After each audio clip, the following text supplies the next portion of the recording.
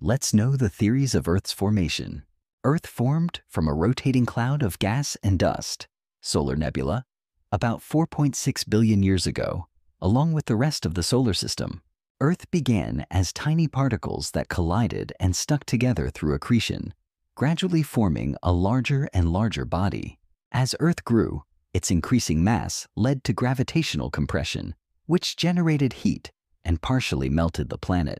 In its molten state, heavy materials like iron sank to the center to form the core, while lighter elements rose to form the mantle and crust.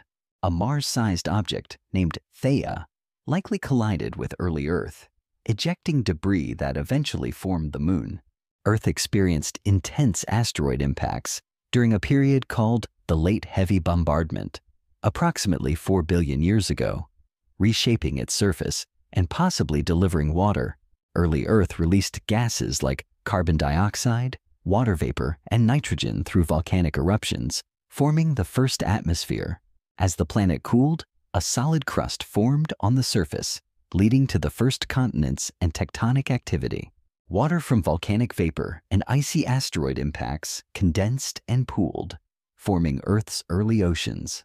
Over time, Earth's atmosphere evolved, stabilized, and supported the conditions necessary for life to eventually emerge.